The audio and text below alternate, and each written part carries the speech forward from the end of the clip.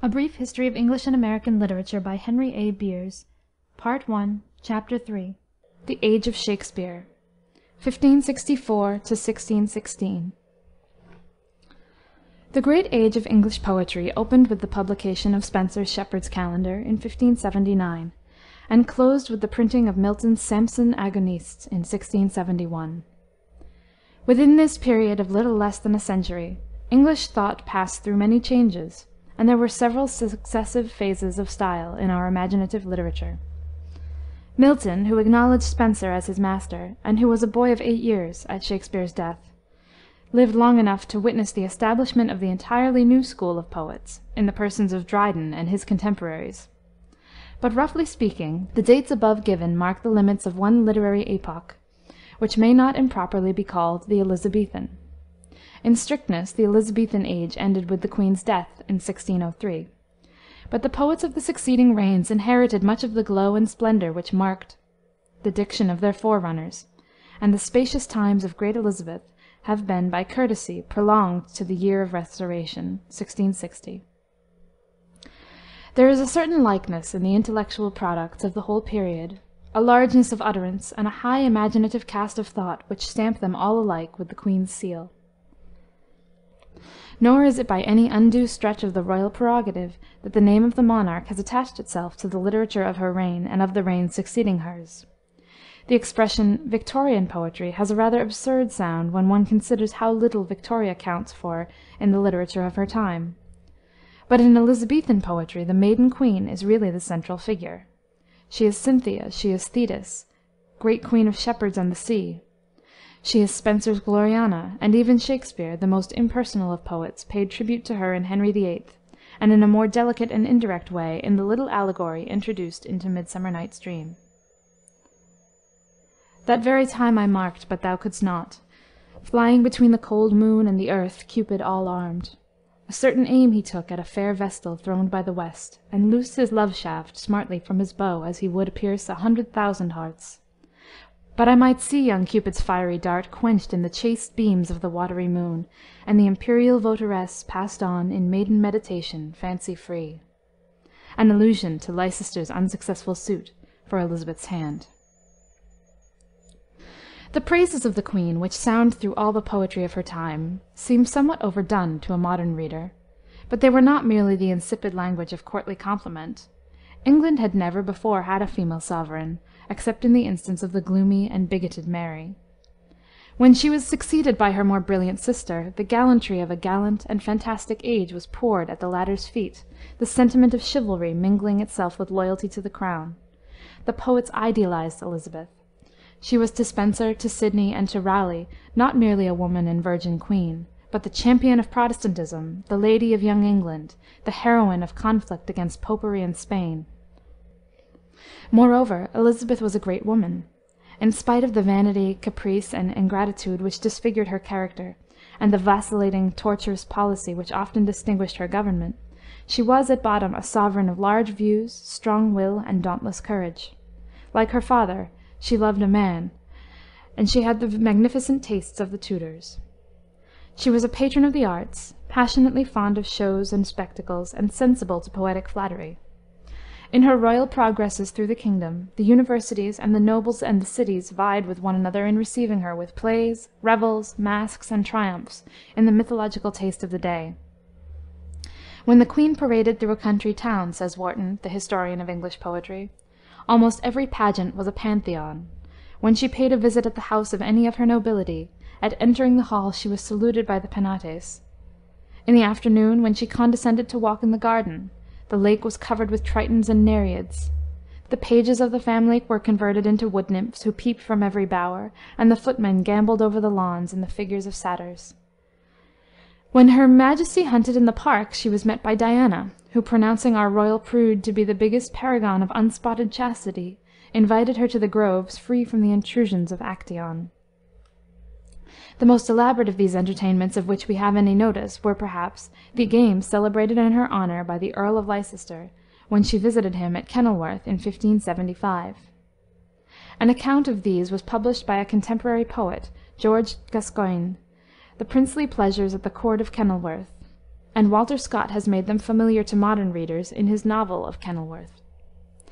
Sidney was present on this occasion, and perhaps Shakspere, then a boy of 11, and living at Stratford, not far off, may have been taken to see the spectacle, may have seen Neptune riding on the back of a huge dolphin in the castle lake, speak the copy of verses in which he offered his trident to the Empress of the Sea, and may have heard a mermaid on a dolphin's back utter such dulcet and harmonious breath that the rude sea grew civil at the sound. But in considering the literature of Elizabeth's reign, it will be convenient to speak first of the prose.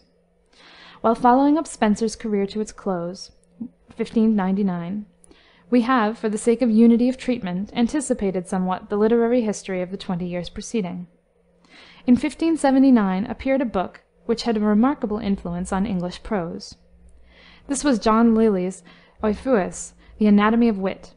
It was in form a romance, the history of a young Athenian who went to Naples to see the world and get an education, but it is in substance nothing but a series of dialogues on love, friendship, religion, etc., written in language which, from the title of the book, has received the name of Euphuism. This new English became very fashionable among the ladies, and that beauty in court which could not parler Euphuism, says a writer of 1632, was as little regarded as she which now there speaks not French.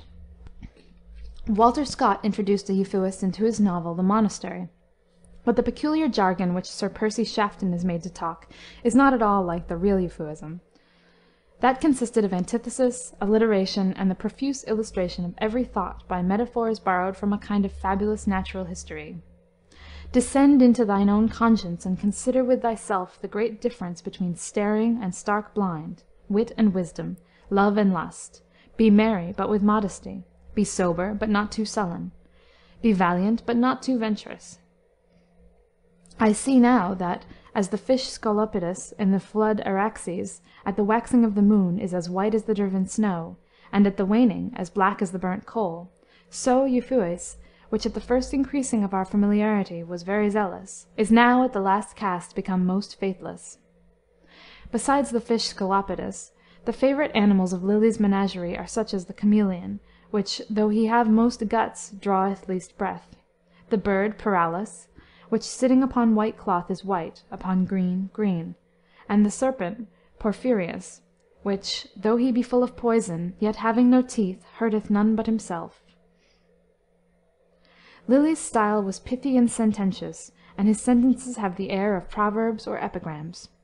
The vice of Euphuism was its monotony. On every page of the book there was something pungent, something quotable, but many pages of such writing became tiresome. Yet it did much to form the hitherto loose structure of English prose, by lending it point and polish. His carefully balanced periods were valuable lessons in rhetoric, and his book became a manual of polite conversation, and introduced that fashion of witty repartee which is evident enough in Shakespeare's comic dialogue. In 1580 appeared the second part, Euphues and his England, and 6 editions of the whole work were printed before 1598. Lyly had many imitators. In Stephen Gosson's School of Abuse, a tract directed against the stage, and published about 4 months later than the first part of Euphues, the language is distinctly Euphuistic. The dramatist Robert Greene published, in 1587, his Menaphon, Camilla's Alarum to Slumbering Euphues, and his Euphues' Censure to Philautus. His brother dramatist, Thomas Lodge, published, in 1590, Rosalind, Euphues' Golden Legacy, from which Shakespeare took the plot of As You Like It. Shakespeare and Ben Jonson both quote from Euphues in their plays, and Shakespeare was really writing Euphuism, when he wrote such a sentence as, "'Tis true, 'tis pity, pity 'tis true." That knightly gentleman, Philip Sidney, was a true type of the lofty aspiration and manifold activity of Elizabethan England. He was scholar, poet, courtier, diplomatist, statesman, soldier, all in one. Educated at Oxford, and then introduced at court by his uncle, the Earl of Leicester, he had been sent to France when a lad of 18, with the embassy which went to treat of the Queen's proposed marriage to the Duke of Alençon, and was in Paris at the time of the massacre of St. Bartholomew in 1572. Afterward he had travelled through Germany, Italy, and the Netherlands, had gone as ambassador to the Emperor's court, and everywhere won golden opinions. In 1580, While visiting his sister Mary, Countess of Pembroke, at Wilton, he wrote, for her pleasure, the Countess of Pembroke's Arcadia, which remained in manuscript until 1590. This was a pastoral romance, after the manner of the Italian Arcadia of Sannazaro and the Diana Enamorada of Montemayor, a Portuguese author. It was in prose, but intermixed with songs and sonnets, and Sidney finished only 2 books and a portion of a third. It describes the adventures of 2 cousins, Musidorus and Pericles, who were wrecked on the coast of Sparta. The plot is very involved and is full of the stock episodes of romance, disguises, surprises, love intrigues, battles, jousts, and single combats. Although the insurrection of the Helots against the Spartans forms a part of the story, the Arcadia is not the real Arcadia of the Hellenic Peloponnesus, but the fanciful country of pastoral romance, an unreal clime like the fairyland of Spenser. Sidney was our first writer of poetic prose. The poet Drayton says that he did first reduce our tongue from Lyly's writings, then in use, talking of stones, stars, plants, of fishes, flies, playing with words and idle similes. Sidney was certainly no Euphuist, but his style was as Italianated as Lyly's, though in a different way. His English was too pretty for prose. His Sidneyan showers of sweet discourse sowed every page of the Arcadia with those flowers of conceit, those sugared fancies which his contemporaries loved, but which the taste of a severer age finds insipid. This splendid vice of the Elizabethan writers appears in Sidney chiefly in the form of an excessive personification. If he describes a field full of roses, he makes the roses add such a ruddy show unto it as though the field were bashful at its own beauty. If he describes ladies bathing in a stream, he makes the water break into 20 bubbles, as not content to have the picture of their face enlarge upon him, but he would in each of those bubbles set forth the miniature of them.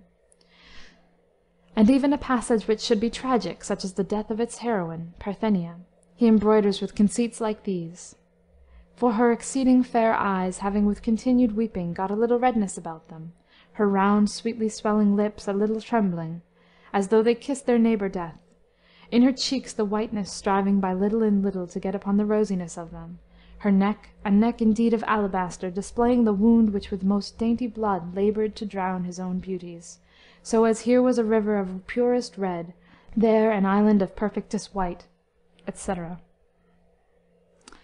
The Arcadia, like Euphues, was a lady's book. It was the favorite court romance of its day, but it surfeits a modern reader with its sweetness, and confuses him with its tangle of adventures. The lady for whom it was written was the mother of that William Herbert, Earl of Pembroke, to whom Shakespeare's sonnets are thought to have been dedicated, and she was the subject of Ben Jonson's famous epitaph. Underneath this sable hearse lies the subject of all verse, Sidney's sister, Pembroke's mother, Death, ere thou hast slain another learned and fair and good as she, time shall throw a dart at thee. Sidney's Defence of Poesy, composed in 1581, but not printed until 1595, was written in manlier English than the Arcadia, and is one of the very few books of criticism belonging to a creative and uncritical time. He was also the author of a series of love sonnets, Astrophel and Stella, in which he paid Platonic court to the Lady Penelope Rich, with whom he was not at all in love, according to the conventional usage of the amorists. Sidney died in 1586 from a wound received in a cavalry charge at Zutphen, where he was an officer in the English contingent sent to help the Dutch against Spain. The story has often been told of his giving his cup of water to a wounded soldier with the words, "Thy necessity is yet greater than mine." Sidney was England's darling, and there was hardly a poet in the land from whom his death did not obtain the meed of some melodious tear. Spenser's Ruins of Time were among the number of these funeral songs, but the best of them all was one by Matthew Royden, concerning whom little is known. Another typical Englishman of Elizabeth's reign was Walter Raleigh, who was even more versatile than Sidney, and more representative of the restless spirit of romantic adventure mixed with the cool, practical enterprise that marked the times. He fought against the Queen's enemy by land and sea in many quarters of the globe, in the Netherlands and in Ireland against Spain, with the Huguenot army against the League in France. Raleigh was from Devonshire, the great nursery of English seamen. He was a half-brother to the famous navigator Sir Humphrey Gilbert, and cousin to another great captain, Sir Richard Grenville. He sailed with Gilbert on one of his voyages against the Spanish treasure fleet, and in 1591 he published a report of the fight, near the Azores, between Grenville's ship, the Revenue, and 15 great ships of Spain, an action, said Francis Bacon, memorable even beyond credit, and to the height of some heroical fable. Raleigh was active in raising a fleet against the Spanish Armada of 1588. He was present in 1596 at the brilliant action in which the Earl of Essex singed the Spanish king's beard in the harbor of Cadiz. The year before he had sailed to Guiana in search of the fabled El Dorado, destroying on the way the Spanish town of San Jose in the West Indies, and on his return he published his Discovery of the Empire of Guiana. In 1597 he captured the town of Fayal in the Azores. He took a prominent part in colonizing Virginia, and he introduced tobacco and the potato plant into Europe. America was still a land of wonder and romance, full of rumors, nightmares, and enchantments. In 1580, when Francis Drake, the Devonshire skipper, had dropped anchor in Plymouth harbor, after his voyage around the world, the enthusiasm of England had been mightily stirred. These narratives of Raleigh, and the similar accounts of the exploits of the bold sailors Davis, Hawkins, Frobisher, Gilbert, and Drake, but especially the great Cyclopedia of Nautical Travel published by Richard Hakluyt in 1589, the principal navigations, voyages, and discoveries made by the English nation, worked powerfully on the imaginations of the poets. We see the influence of this literature of travel in The Tempest, written undoubtedly after Shakespeare had been reading the narrative of Sir George Somers' shipwreck on the Bermudas, or Isles of Devils. Raleigh was not in favor with Elizabeth's successor, James I. He was sentenced to death on a trumped-up charge of high treason. The sentence hung over him until 1618, when it was revived against him, and he was beheaded. Meanwhile, during his 12 years' imprisonment in the Tower, he had written his magnum opus, The History of the World. This is not a history in the modern sense, but a series of learned dissertations on law, government, theology, magic, war, etc. A chapter with such a caption as the following would hardly be found in a universal history nowadays. Of their opinion which make paradise as high as the moon, and of others which make it higher than the middle region of the air. The preface and conclusion are noble examples of Elizabethan prose, and the book ends with an oft-quoted apostrophe to death. O eloquent, just, and mighty death, whom none could advise, thou hast persuaded. What none hath dared, thou hast done. And whom all the world hath flattered, thou only hast cast out of the world and despised. Thou hast drawn together all the far-fetched greatness, all the pride, cruelty, and ambition of man, and covered it all with these two narrow words, Hic jacet. Although so busy a man, Raleigh found time to be a poet. Spenser calls him the summer's nightingale, and George Puttenham, in his Art of English Poesy, 1589, finds his vein most lofty, insolent, and passionate. Puttenham used insolent in its old sense, uncommon, but this description is hardly less true if we accept the word in its modern meaning. Raleigh's most notable verses, The Lie, are a challenge to the world, inspired by indignant pride and the weariness of life, the saeva indignatio of Swift. The same grave and caustic melancholy, the same disillusion, marks his quaint poem, The Pilgrimage. It is remarkable how many of the verses among his few poetical remains are asserted in the manuscripts, or by tradition to have been made by Sir Walter Raleigh the night before he was beheaded. Of one such poem the assertion is probably true, namely, the lines found in his Bible in the gatehouse at Westminster.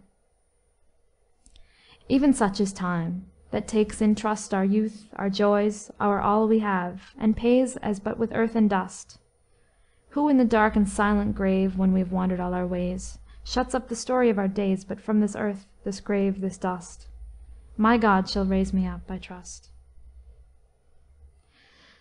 The strictly literary prose of the Elizabethan period bore a small proportion to the verse.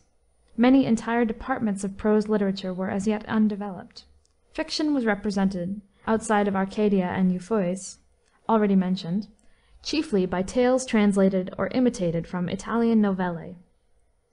George Turberville's Tragical Tales, 1566, was a collection of such stories, and William Paynter's Palace of Pleasure, 1576-77, a similar collection from Boccaccio's Decameron, and the novels of Bandello. These translations are mainly of interest as having furnished plots to the English dramatists. Lodge's Rosalind and Robert Greene's Pandosto, the sources respectively of Shakespeare's As You Like It and Winter's Tale, are short pastoral romances, not without prettiness in their artificial way. The satirical pamphlets of Thomas Nash and his fellows against Martin Marprelate, an anonymous writer, or company of writers, who attacked the bishops, are not wanting in wit, but are so cumbered with fantastic whimsicalities and so bound up with personal quarrels that oblivion has covered them. The most noteworthy of them were Nash's Piers Penniless's Supplication to the Devil, Lilly's Pap with a Hatchet, and Greene's Groat's Worth of Wit. Of books which were not so much literature as the material of literature, mention may be made of the Chronicle of England, compiled by Ralph Holinshed in 1577. This was Shakespeare's English history, and its strong Lancastrian bias influenced Shakespeare in his representation of Richard III, and other characters in his historical plays. In his Roman tragedies, Shakespeare followed closely Sir Thomas North's translations of Plutarch's Lives, made in 1579 from the French version of Jacques Amiot.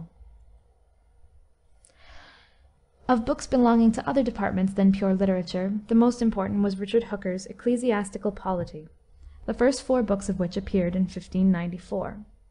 This was a work on the philosophy of law, and a defense, as against the Presbyterians, of the government of the English Church by bishops.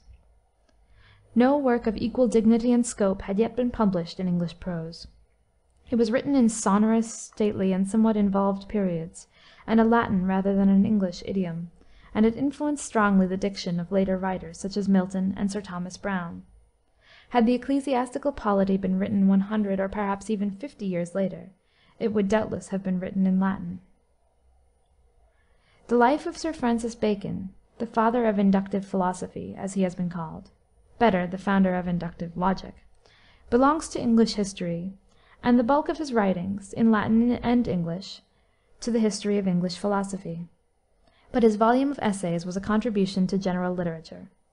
In their completed form they belong to the year 1625, but the first edition was printed in 1597, and contained only 10 short essays, each of them rather a string of pregnant maxims, the text for an essay, than that developed treatment of a subject which we now understand by the word essay. They were, said their author, as grains of salt that will rather give you an appetite than offend you with satiety. They were the first essays so called in the language. The word, said Bacon, is late, but the thing is ancient. The word he took from the French essay of Montaigne, the first 2 books of which had been published in 1592. Bacon testified that his essays were the most popular of his writings, because they came home to men's business and bosoms. Their alternate title explains their character, Counsels Civil and Moral, that is, pieces of advice touching the conduct of life, of a nature whereof men shall find much in experience, little in books. The essays contain the quintessence of Bacon's practical wisdom, his wide knowledge of the world of men. The truth and depth of his sayings, and the extent of ground which they cover, as well as the weighty compactness of his style, have given many of them the currency of proverbs. Revenge is a kind of wild justice. He that hath wife and children hath given hostages to fortune. There is no excellent beauty that hath not some strangeness in the proportion. Bacon's reason was illuminated by a powerful imagination, and his noble English rises now and then, as in his essay on Death, into eloquence, the eloquence of pure thought, touched gravely and afar off by emotion. In general, the atmosphere of his intellect is that of lumum secum, which he loved to commend, not drenched or bloodied by the affections. Dr. Johnson said that the wine of Bacon's writings was a dry wine. A popular class of books in the 17th century were characters, or witty descriptions of the properties of sundry persons, such as the good schoolmaster, the clown, the country magistrate, much as in some modern Heads of the People, where Douglas Jerrold or Leigh Hunt sketches the medical student, the monthly nurse, etc. A still more modern instance of the kind is George Eliot's Impressions of Theophrastus Such, which derives its title from the Greek philosopher Theophrastus, whose character sketches were the original models of this kind of literature. The most popular character book in Europe in the 17th century was La Bruyère's Caractère, but this was not published until 1588. In England the fashion had been set in 1614 by the characters of Sir Thomas Overbury, who died by poison the year before his book was printed. One of Overbury's sketches, The Fair and Happy Milkmaid, is justly celebrated for its old-world sweetness and quaintness. Her breath is her own, which scents all the year long of June, like a new-made haycock. She makes her hand hard with labor, and her heart soft with pity. And when winter evenings fall early, sitting at her merry wheel, she sings defiance to the giddy wheel of fortune. She bestows her year's wages at next fair, and in choosing her garments counts no bravery in the world like decency. The garden and bee-hive are all her physic and surgery, and she lives the longer for it. She dares go alone and unfold sheep in the night, and fears no manner of ill, because she means none. Yet, to say truth, she is never alone, but is still accompanied with old songs, honest thoughts and prayers, but short ones. Thus lives she, and all her care is, she may die in the springtime, to have store of flowers stuck upon her winding-sheet. England was still merry England in the times of good Queen Bess, and rang with old songs, such as kept this milkmaid company. Songs, said Bishop Joseph Hall, which were sung to the wheel and sung unto the pail. Shakespeare loved their simple minstrelsy. He put some of them into the mouth of Ophelia, and scattered snatches of them through his plays, and wrote others like them himself. Now, good Cesario, but that piece of song, that old and antique song we heard last night, methinks it did relieve my passion much, and more than light airs and recollected terms of these most brisk and giddy-paced times. Mark it, Cesario, it is old and plain. The knitters and the spinners in the sun, and the free maids that weave their threads with bones, do use to chant it. It is silly sooth, and dallies with the innocence of love, like the old age. Many of these songs, so natural, fresh, and spontaneous, together with sonnets and other more elaborate forms of lyrical verse, were printed in miscellanies, such as the Passionate Pilgrim, England's Helicon, and Davison's Poetical Rhapsody. Some were anonymous, or were by poets of whom little more is known than their names. Others were by well-known writers, and others, again, were strewn through the plays of Lyly, Shakespeare, Jonson, Beaumont, Fletcher, and other dramatists. Series of love sonnets, like Spenser's Amoretti and Sidney's Astrophel and Stella, were written by Shakespeare, Daniel, Drayton, Drummond, Constable, Watson, and others, all dedicated to some mistress, real or imaginary. Pastorals, too, were written in great number, such as William Brown's Britannia's Pastorals and Shepera's Pipe, 1613 to 1616, and Marlowe's charmingly rococo little idyl, The Passionate Shepherd to His Love, which Shakespeare quoted in The Merry Wives of Windsor, and to which Sir Walter Raleigh wrote a reply. There were love stories in verse, like Arthur Brooke's Romeo and Juliet, the source of Shakespeare's tragedy, Marlowe's fragment Hero and Leander, and Shakespeare's Venus and Adonis, and The Rape of Lucretia, the first of these on an Italian, and the other three on classical subjects, though handled in anything but a classical manner. Wordsworth said finely of Shakespeare that he could not have written an epic, he would have died of a plethora of thought. Shakespeare's two narrative poems, indeed, are by no means models of their kind. The current of the story is choked at every turn, though it be with golden sand. It is significant of his dramatic habit of mind that dialogue and soliloquy usurp the place of narration, and that in The Rape of Lucretia especially, the poet lingers over the analysis of motives and feelings, instead of hastening on with the action, as Chaucer or any born story-teller would have done. In Marlowe's poem there is the same spendthrift fancy, although not the same subtlety. In the first two divisions of the poem the story does, in some sort, get forward, but in the continuation by George Chapman, who wrote the last four sestiads, the path is utterly lost, with Woodbine and the gadding vine o'ergrown. One is reminded that modern poetry, if it has lost in richness, has gained in directness, when one compares any passage in Marlowe and Chapman's Hero and Leander with Byron's ringing lines, "The wind is high on hell's wave as on that night of stormy water, when love who sent forgot to save the young, the beautiful, the brave, the lonely hope of Sestos' daughter."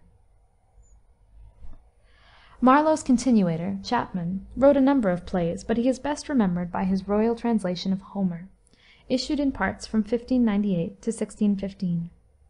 This was not so much a literal translation of the Greek as a great Elizabethan poem inspired by Homer. It was Homer's fire, but not his simplicity. The energy of Chapman's fancy kindling him to run beyond his text into all manner of figures and conceits. It was written, as has been said, as Homer would have written if he had been an Englishman of Chapman's time. Certainly all later versions, Pope's and Cowper's and Lord Derby's and Bryant's, seem pale against the glowing exuberance of Chapman's English. His verse was not the heroic line of 10 syllables, chosen by most of the standard translators, but the long 14-syllabled measure, which degenerates easily into sing-song in the hands of a feeble metrist. In Chapman it is often harsh, but seldom tame, and in many passages it reproduces wonderfully the ocean-like roll of Homer's hexameters. From his bright helm and shield did burn a most unwearied fire, like rich Autumnus' golden lamp, whose brightness men admire past all the other host of stars, when with his cheerful face, fresh washed in lofty ocean waves, he doth the sky enchase. Keats's fine ode, On First Looking into Chapman's Homer, is well known. Fairfax's version of Tasso's Jerusalem Delivered, 1600, is one of the best metrical translations in the language. The national pride in the achievements of Englishmen by land and sea found expression not only in prose chronicles and in books, like Stowe's Survey of London and Harrison's Description of England, prefixed to Holinshed's Chronicle, but in long historical and descriptive poems, like William Warner's Albion's England, 1586, Samuel Daniel's History of the Civil Wars, 1595 1602, Michael Drayton's Barons' Wars, 1596, England's Heroic Epistles, 1598, and Polyolbion, 1613. The very plan of these works was fatal to their success. It is not easy to digest history and geography into poetry. Drayton was the most considerable poet of the three, but his Polyolbion was nothing more than a gazetteer in rhyme, a topographical survey of England and Wales, with tedious personifications of rivers, mountains, and valleys, in 30 books and nearly 100,000 lines. It was Drayton who said of Marlowe that he had in him those brave translunary things that the first poets had. And there are brave things in Drayton, but there are only occasional passages, oases among dreary wastes of sand. His Agincourt is a spirited war song, and his Nymphidia, or Court of Faery, is not unworthy of comparison with Drake's Culprit Fay, and is interesting as bringing in Oberon and Robin Goodfellow, and the popular fairy lore of Shakespeare's Midsummer Night's Dream. The well-languaged Daniel, of whom Ben Jonson said that he was a good honest man, but no poet, wrote, however, one fine meditative piece, his Epistle to the Countess of Cumberland, a sermon apparently on the text of the Roman poet Lucretius's famous passage in praise of philosophy, Suave mari magno, turbantibus equora ventis, etc. But the Elizabethan genius found its fullest and truest expression in the drama. It is a common phenomenon in the history of literature that some old literary form or mold will run along for centuries without having anything poured into it worth keeping, until the moment comes when the genius of the time seizes it and makes it the vehicle of immortal thought and passion. Such was in England the fortune of the stage play. At a time when Chaucer was writing character sketches that were really dramatic, the formal drama consisted of rude miracle plays that had no literary quality whatever. These were taken from the Bible, and acted at first by the priests as illustrations of Scripture history and additions to the church service on feasts and saints' days. Afterward the town guilds, or incorporated trades, took hold of them and produced them annually on scaffolds in the open air. In some English cities, as Coventry and Chester, they continued to be performed almost to the close of the 16th century, and in the celebrated Passion Play at Oberammergau in Bavaria we have an instance of a miracle play that has survived to our own day. These were followed by the moral plays, in which allegorical characters such as clergy, lusty Juventus, riches, folly, and good demeanance were the persons of the drama. The comic character in the miracle plays had been the devil, and he was retained in some of the moralities side by side with the abstract vice, who became the clown or fool of Shakespearean comedy. The formal vice, iniquity, as Shakespeare calls him, had it for his business to belabor the roaring devil with his wooden sword. With his dagger of lath, in his rage and his wrath, cries aha to the devil, pare your nails, good men evil.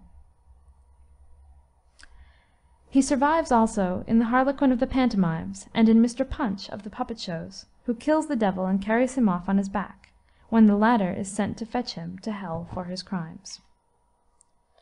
Masques and interludes, the latter a species of short farce, were popular at the court of Henry VIII. Elizabeth was often entertained at the universities or at the inns of the court with Latin plays, or with translations from Seneca, Euripides, and Ariosto. Original comedies and tragedies began to be written, modeled upon Terence and Seneca, and chronicle histories founded on the annals of English kings.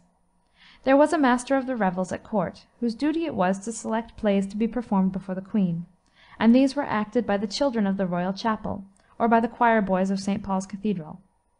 These early plays are of interest to the students of the history of the drama, and throw much light upon the construction of later plays like Shakespeare's, but they are rude and inartistic, and without any literary quality. There were also private companies of actors maintained by wealthy noblemen, like the Earl of Leicester, and bands of strolling players who acted in inn-yards and bear-gardens. It was not until stationary theaters were built, and stock companies of actors regularly licensed and established, that any plays were produced which deserve the name of literature. In 1576 the first playhouse was built in London. This was the Black Friars, which was located within the liberties of the dissolved monastery of the Black Friars, in order to be outside of the jurisdiction of the mayor and corporation, who were Puritan, and determined in their opposition to the stage. For the same reason, the theatre and the curtain were built in the same year, outside the city walls in Shoreditch. Later, the Rose, the Globe, and the Swan were erected on the Bankside across the Thames, and playgoers resorting to them were accustomed to take boat. These early theatres were of the rudest construction. The sixpenny spectators, or groundlings, stood in the yard or pit, which had neither floor nor roof.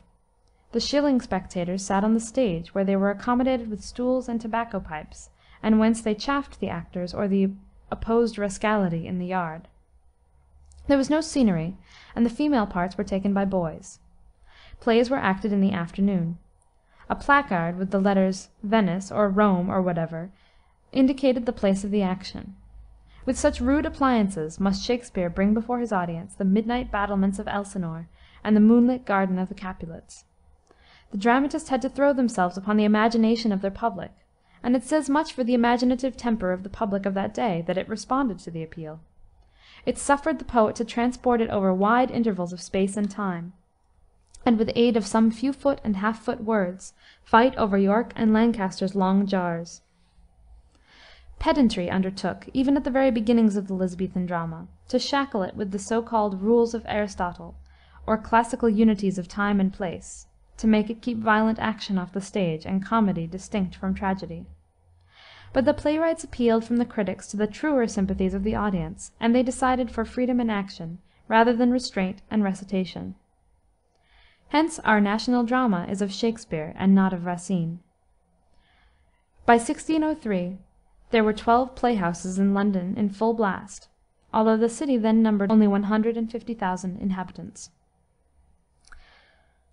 Fresh plays were produced every year. The theatre was more to the Englishman of that time than it has ever been before or since.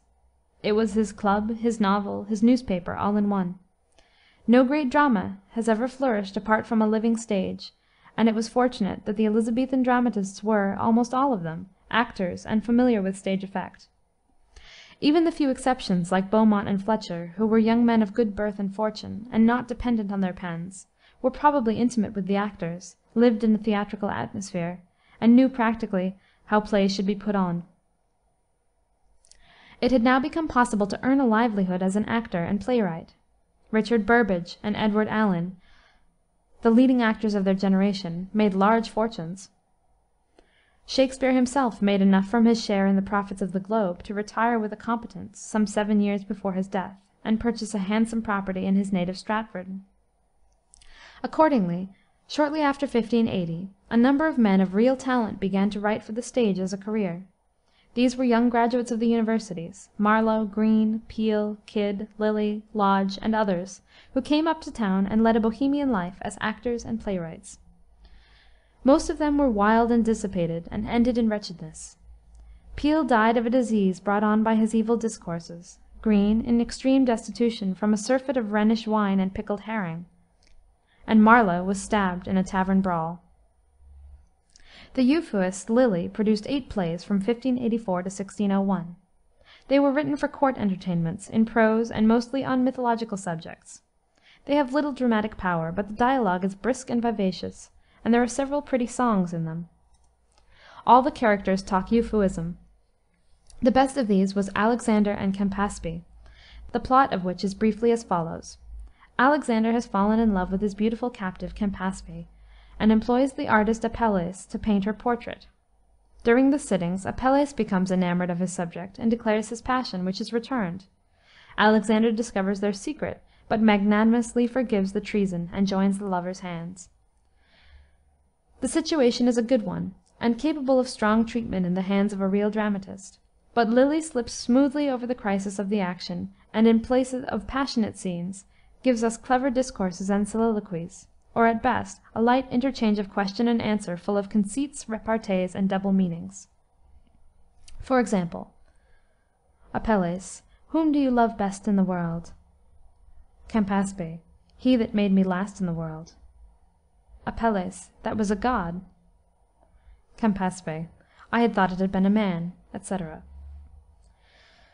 Lyly's service to the drama consisted in his introduction of an easy and sparkling prose as the language of high comedy, and Shakspere's indebtedness to the fashion thus set is seen in such passages as the wit combats between Benedict and Beatrice in Much Ado About Nothing, greatly superior as they are to anything of the kind in Lyly.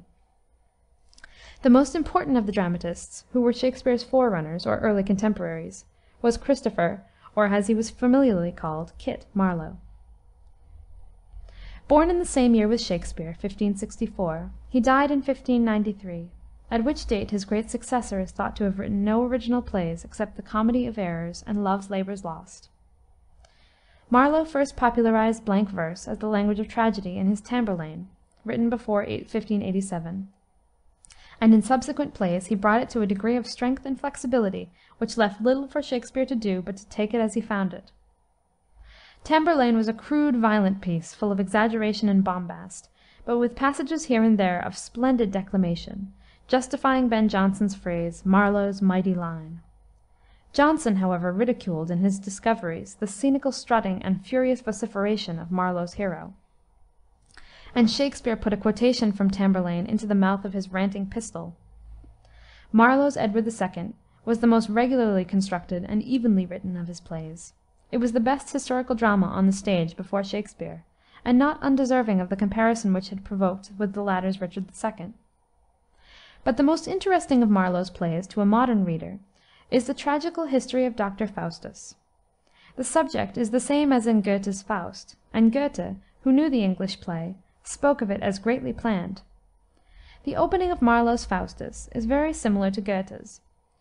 His hero, wearied with unprofitable studies and filled with a mighty lust for knowledge and the enjoyment of life, sells his soul to the devil in return for a few years of supernatural power. The tragic irony of the story might seem to lie in the frivolous use which Faustus makes of his dearly bought power, wasting it in practical jokes and feats of legerdemain. But of this Marlowe was probably unconscious. The love story of Margaret, which is the central point of Goethe's drama, is entirely wanting in Marlowe's, and so is the subtle conception of Goethe's Mephistopheles. Marlowe's handling of the supernatural is materialistic and downright, as befitted an age which believed in witchcraft. The greatest part of the English Faustus is the last scene, in which the agony and terror of suspense with which the magician awaits the stroke of the clock that signals his doom are powerfully drawn. O lente, lente currile noctis equi! The stars move still, time runs, the clock will strike. O soul, be changed into little water drops, and fall into the ocean, ne'er be found. Marlowe's genius was passionate and irregular. He had no humor, and the comic portions of Faustus are scenes of low buffoonery. George Peele's masterpiece, David and Bathsheba, was also, in many respects, a fine play, though its beauties were poetic rather than dramatic, consisting not in the characterization, which is feeble, but in the Eastern luxuriance of the imagery. There is one noble chorus, O proud revolt of a presumptuous man, etc., which reminds one of passages in Milton's Samson Agonist, and occasionally Peele rises to such high Aeschylean audacities as these: "At him the thunder shall discharge his bolt, and his fair spouse with bright and fiery wings sit ever burning on his hateful bones." Robert Greene was a very unequal writer. His plays are slovenly and careless in construction, and he puts classical allusions into the mouths of milkmaids and serving boys with the grotesque pedantry and want of keeping common among the playwrights of the early stage. He has, notwithstanding, in his comedy parts, more natural lightness and grace than either Marlowe or Peele. In his Friar Bacon and Friar Bungay, and his Pinner of Wakefield, there is a fresh breath, as of the green English country, in such passages as the description of Oxford, the scene at Harleston Fair, and the picture of the dairy in the keeper's lodge at Merry Fressingfield. In all these anti-Shakespearean dramatists there was a defect of art proper to the first comers in a new literary departure. As compared not only with Shakspere, but with later writers, who had the inestimable advantage of his example, their work was full of imperfection, hesitation, experiment. Marlowe was probably, in native genius, the equal at least of Fletcher or Webster, but his plays as a whole are certainly not equal to theirs. They wrote in a more developed state of the art, but the work of this early school settled the shape which the English drama was to take. It fixed the practice and traditions to the national theater. It decided that the drama was to deal with the whole of life, the real and the ideal, tragedy and comedy, prose and verse, in the same play, without limitations of time, place, and action.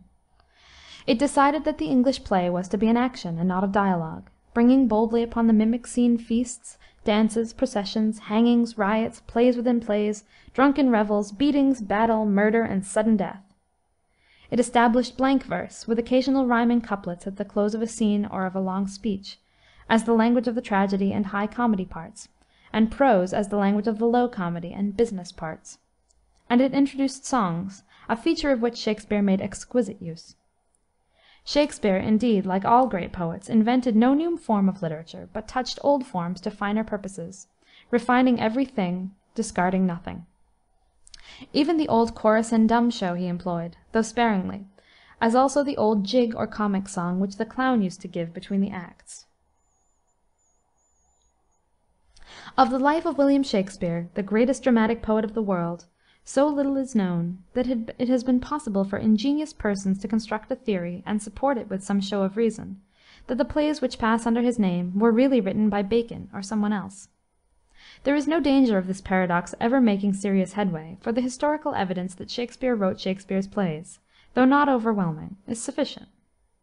But it is startling to think that the greatest creative genius of his day, or perhaps of all time, was suffered to slip out of life so quietly that his title to his own works could even be questioned only 250 years after the event. That the single authorship of the Homeric poems should be doubted is not so strange, for Homer is almost prehistoric. But Shakspere was a modern Englishman, and at the time of his death the first English colony in America was already 9 years old. The important known facts of his life can be told almost in a sentence. He was born at Stratford-on-Avon in 1564, married when he was 18, went to London, probably in 1587, and became an actor, playwright, and stockholder in the company which owned the Blackfriars and the Globe theaters.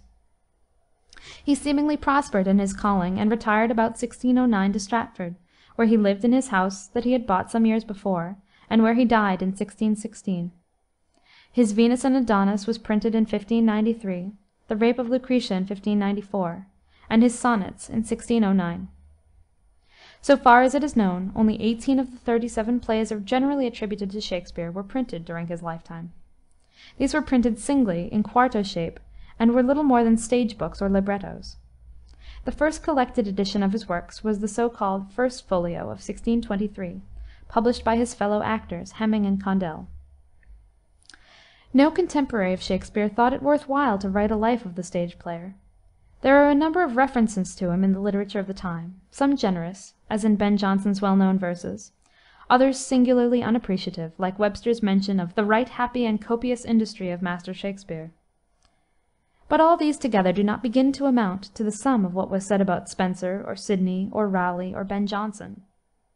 There is, indeed, nothing to show that his contemporaries understood what a man they had among them, in the person of our English Terence, Mr. Will Shakspere.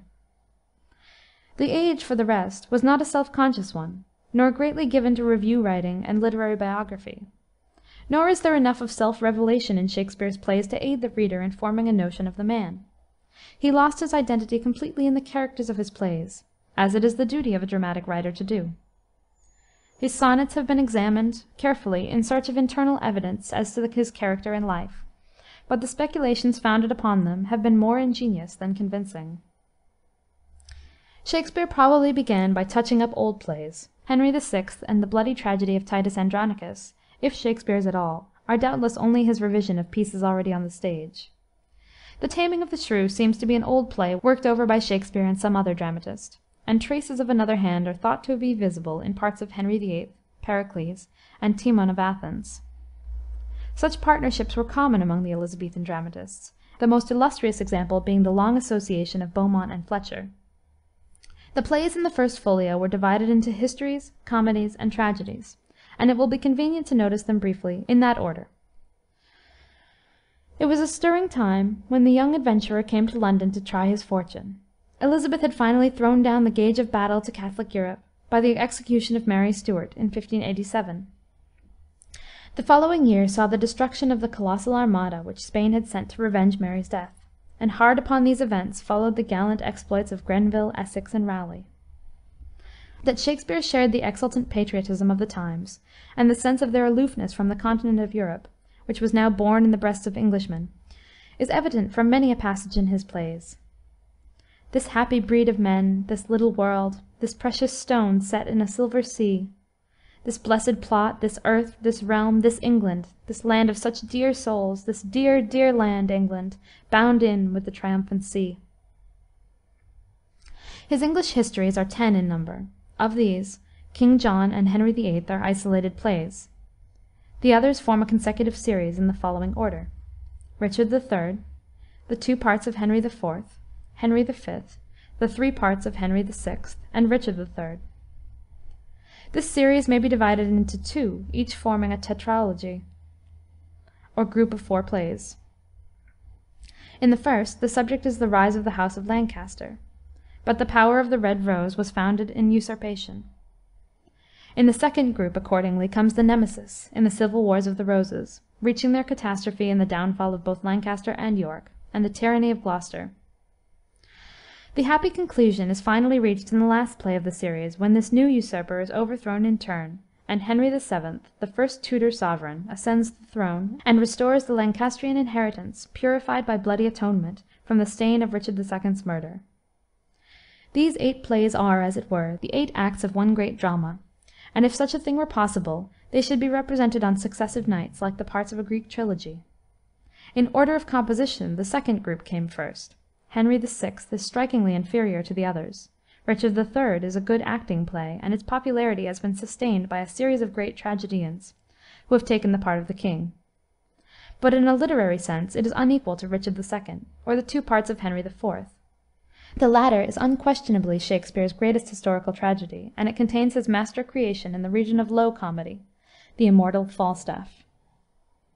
The constructive art with which Shakespeare shaped history into drama is well seen in comparing his King John with the 2 plays on that subject, which were already on this stage. These, like all the other old chronicle histories, such as Thomas Lord Cromwell and the famous victories of Henry V, follow a merely chronological or biographical order, giving events loosely as they occurred, without any unity of effect or any reference to their bearing on the catastrophe. Shakespeare's order was logical.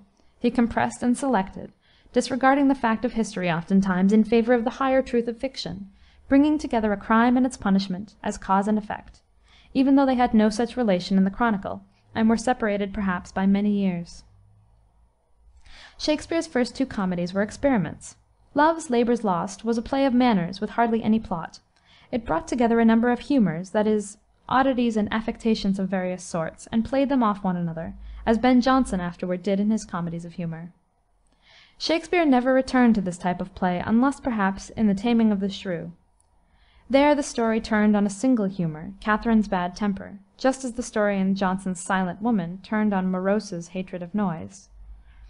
The Taming of the Shrew is, therefore, one of the least Shakespearean of the Shakespeare's plays, a bourgeois domestic comedy with a very narrow interest. It belongs to the school of French comedy, like Molière's Malade Imaginaire, not to the romantic comedy of Shakespeare and Fletcher. The Comedy of Errors was an experiment of an exactly opposite kind. It was a play purely of incident, a farce, in which the main improbability being granted, namely, that the twin Antipholi and twin Dromios are so alike that they cannot be distinguished, all the amusing complications follow naturally enough. There is little character drawing in the play. Any two pairs of twins in the same predicament would be equally droll. The fun lies in the situation. This was a comedy of the Latin school, and resembled the Menaechmi of Plautus.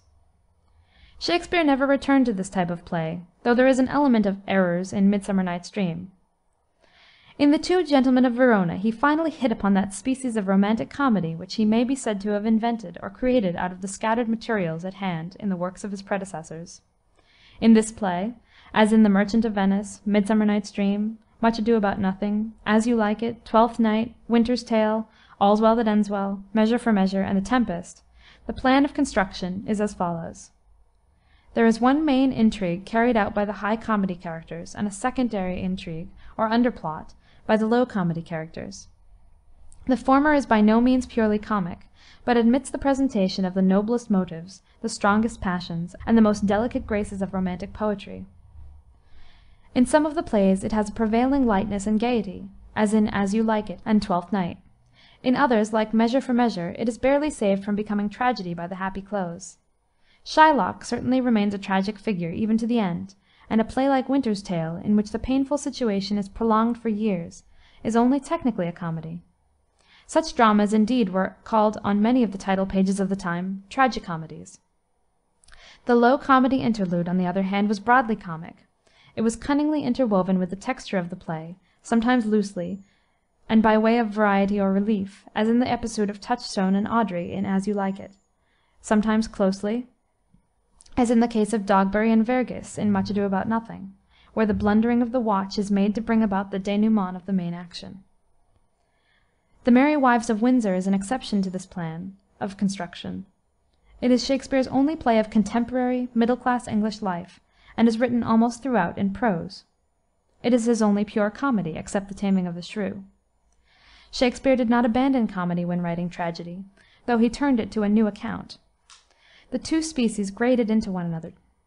Thus, Cymbeline is, in its fortunate ending, really as much of a comedy as A Winter's Tale, to which its plot bears a resemblance, and is only technically a tragedy because it contains a violent death. In some of the tragedies, as Macbeth and Julius Caesar, the comedy element is reduced to a minimum. But in others, as Romeo and Juliet and Hamlet, it heightens the tragic feeling by the irony of contrast. Akin to this is the use to which Shakspere put the old vice or clown of the moralities. The fool in Lear, Touchstone in As You Like It, and Thersites in Troilus and Cressida, are a sort of parody of the function of the Greek chorus, commenting the action of the drama with scraps of bitter or half-crazy philosophy and wonderful gleams of insight into the depths of man's nature. The earliest of Shakspere's tragedies, unless Titus Andronicus be his, was doubtless Romeo and Juliet, which is full of the passion and poetry of youth and of first love. It contains a large proportion of rhyming lines, which is usually a sign in Shakspere of early work. He dropped rhyme more and more in his later plays, and his blank verse grew freer and more varied in its pauses and the number of its feet. Romeo and Juliet is also unique among his tragedies in this respect, that the catastrophe is brought about by a fatality, as in the Greek drama. It was Shakspere's habit to work out this tragic conclusion from within, through character rather than through external chances. This is true of all the great tragedies of his middle life, Hamlet, Othello, Lear, Macbeth, in every one of which the catastrophe is involved in the character and actions of the hero. This is so in a special sense in Hamlet, the subtlest of all Shakspere's plays, and if not his masterpiece, at any rate the one which has most attracted and puzzled the greatest minds. It is observable that in Shakspere's comedies there is no one central figure, but that in passing into tragedy he intensified and concentrated the action upon a single character. This difference is seen even in the naming of the plays.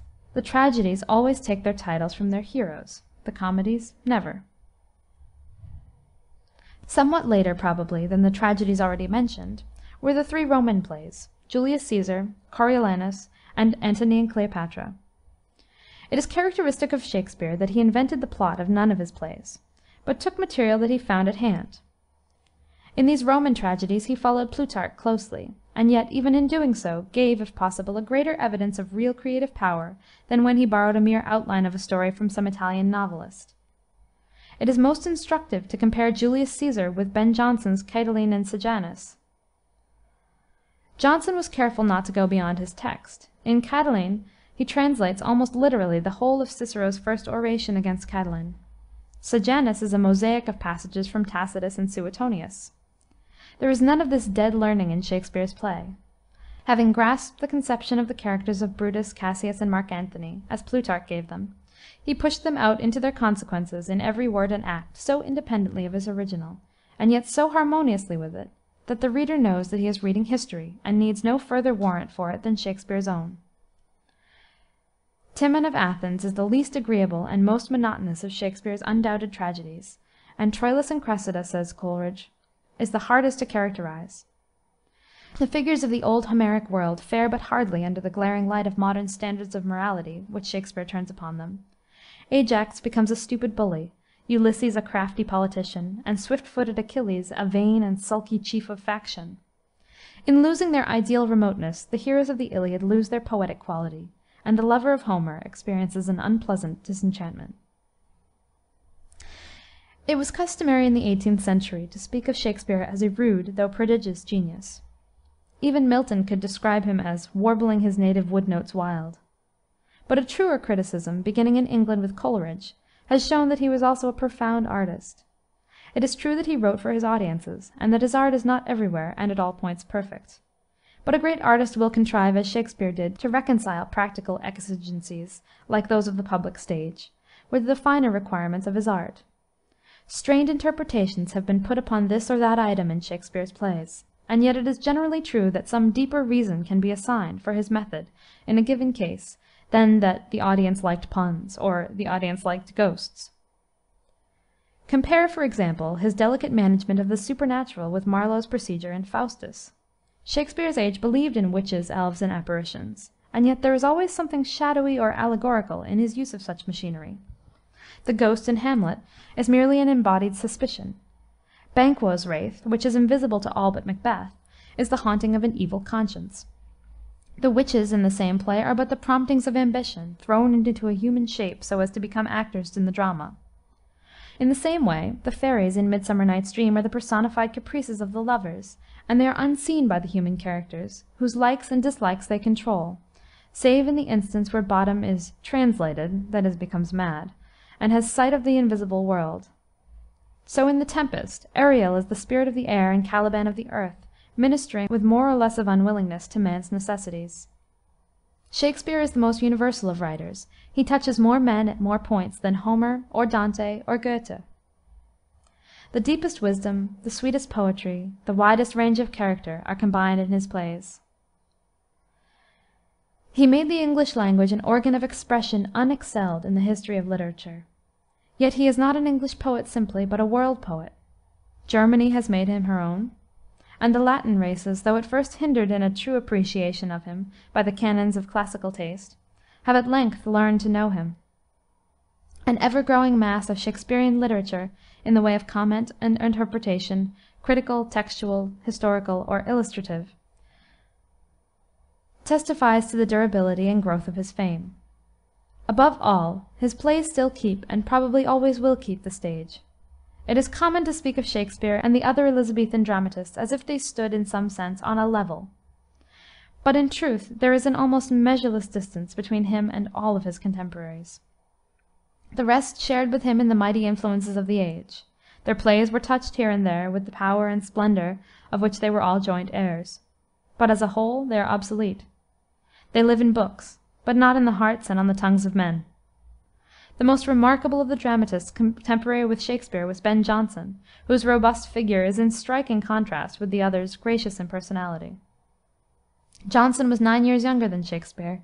He was educated at Westminster School, served as a soldier in the Low Countries, became an actor in Henslow's company, and was twice imprisoned, once for killing a fellow actor in a duel, and once for his part in the comedy of Eastward Ho, which gave offense to King James. He lived down to the times of Charles I, 1635, and became the acknowledged arbiter of English letters and the centre of convivial wit combats at the Mermaid, the Devil, and other famous London taverns. What things have we seen done at the Mermaid, heard words that have been so nimble and so full of subtle flame, as if that every one from whom they came had meant to put his whole wit in a jest, and had resolved to live a fool the rest of his dull life. The inscription on his tomb in Westminster Abbey is simply, O rare Ben Jonson. Jonson's comedies were modelled upon the Vetus Commedia of Aristophanes, which was satirical in purpose, and they belonged to an entirely different school from Shakespeare's. They were classical and not romantic, and were pure comedies, admitting no admixture of tragic motives. There is hardly one lovely or beautiful character in the entire range of his dramatic creations. They were comedies not of character in the high sense of the word, but of manners or humors. His design was to lash the follies and vices of the day, and his dramatis persona consisted for the most part of gulls, impostors, fops, cowards, swaggering braggarts, and Paul's men. In his first play, Every Man in His Humour, acted in 1598, in Every Man Out of His Humour, Bartholomew Fair, and indeed in all of his comedies, his subject was the spongy humours of the time, that is, the fashionable affectations, the whims, oddities, and eccentric developments of London life. His procedure was to bring together a number of these fantastic humorists, to play them off upon each other, involve them in all manner of comical misadventures, and render them utterly ridiculous and contemptible. There was thus a perishable element in his art, for manners change, and however effective this exposure of contemporary affectations may have been, before an audience of Jonson's day, it is as hard for a modern reader to detect his points as it will be for a reader 200 years hence to understand the satire upon the aesthetic craze in such pieces of the present day as Patience or The Colonel. Nevertheless, a patient reader, with the help of copious footnotes, can gradually put together for himself an image of that world of obsolete humours in which Jonson's comedy dwells, and can admire the dramatist's solid good sense, his great learning, his skill in construction, and the astonishing fertility of his invention.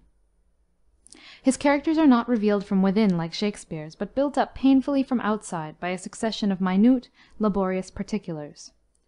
The difference will be plainly manifest if such a character as Slender, in The Merry Wives of Windsor, be compared with any one of the inexhaustible variety of idiots in Jonson's plays, with Master Stephen, for example, in Every Man in His Humour, or if Falstaff be put side by side with Captain Bobadil in the same comedy, perhaps Jonson's masterpiece in the way of comic caricature. Cynthia's Revels was a satire on the courtiers, and the Poetaster on Jonson's literary enemies. The Alchemist was an exposure of quackery, and is one of his best comedies, but somewhat overweighted with learning. Volpone is the most powerful of all his dramas, but is a harsh and disagreeable piece, and the state of society which it depicts is too revolting for comedy. The Silent Woman is perhaps the easiest of all Jonson's plays for a modern reader to follow and appreciate. There is a distinct plot to it, the situation is extremely ludicrous, and the emphasis is laid upon single humor or eccentricity, as in some of Molière's lighter comedies, like Le Malade Imaginaire or Le Médecin Malgré Lui. In spite of his heaviness in drama, Jonson had a light enough touch in lyric poetry. His songs have not the careless sweetness of Shakespeare's, but they have a grace of their own. Such pieces as his Love's Triumph, Hymn to Diana, The Noble Mind, and the adaptation from Philostratus, Drink to Me Only with Thine Eyes, and many others, entitle their author to rank among the first English lyrists.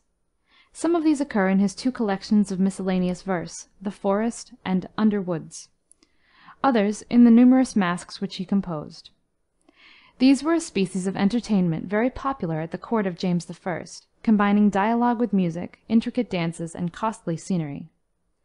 Jonson left an unfinished pastoral drama, The Sad Shepherd, which, though not equal to Fletcher's Faithful Shepherdess, contains passages of great beauty, one especially descriptive of the shepherdess. Earine, who had her very being and her name with the first buds and breathings of the spring, born with the primrose and the violet, and earliest roses blown. End of Part 1, Chapter 3.